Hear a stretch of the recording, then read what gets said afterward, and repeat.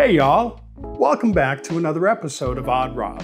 So a few friends asked me, what do I do to prepare for my traveling? Well, I'd like to share a few of the apps that I use to make my experiences, both foreign and domestic, so much easier. So whenever I'm traveling by car in the United States, the GPS app that I use is called Waze, W-A-Z-E. Out of several of the ones that I've used, I find that Waze seems to have less glitches, and actually I haven't run into anything major with it. I've used it extensively for my driving and travel within the United States, and at some point I plan on using it out of the country. But up to now, I haven't used Waze outside of the United States. It has been a lifesaver to be able to avoid heavy traffic caused by whatever, whether it's rush hour or an accident may have happened or whatever the case may be. I found it very good for finding immediate alternate routes. As far as booking flights, hotels, and car rentals, I prefer an app called Travelocity. And again, as with all the apps that I'll be talking about, Travelocity is what suits me best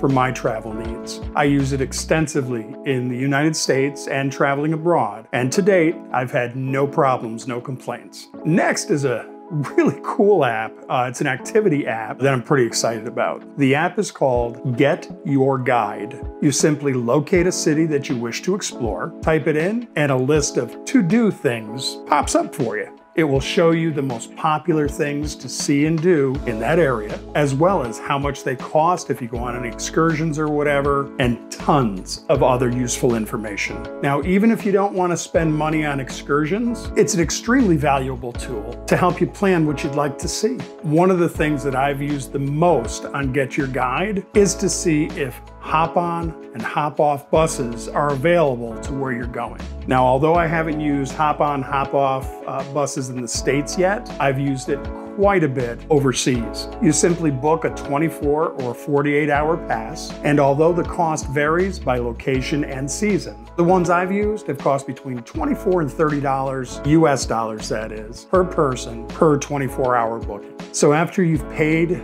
through the app, just go to one of the stops that's available. There's usually people, sometimes with flags on their backs or whatever, very, very helpful. And you can hop on or hop off at all the major points of interest. The buses come around about every 20 to 30 minutes. Me personally, I usually try to find a hotel pretty close to one of the stops. So if you're feeling a little tired, if you have horrible knees, like me, I highly recommend giving this a try. Now, the last couple of suggestions that I'd like to make are, first, if there's a particular hotel chain that you enjoy and suits your needs best, consider becoming a member. The more you stay with them, the more points you earn and the more perks you'll get. Membership is almost always free, and you can join as many hotel chain memberships as you'd like. Secondly, if you do a lot of flying especially, consider maybe getting a credit card to a particular airline that will give you points. There are many options to choose from and ways to get those points, whether it's flying or buying things or whatever. And again, if you fly a lot, you can receive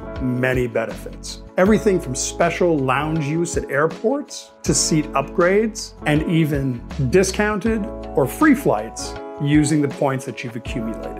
Although this isn't a complete list of apps that are available to you, I hope I've provided some sort of starting point to get you going. Now, everyone's needs are different, so find what works best for your travels. If you've enjoyed this video, go ahead and hit those like and subscribe buttons down below to help the channel grow. And while you're down there, drop a comment, maybe give some feedback. It's always, always, always appreciated. And so until next time, stay safe, stay well, and by all means, you already know it, stay odd.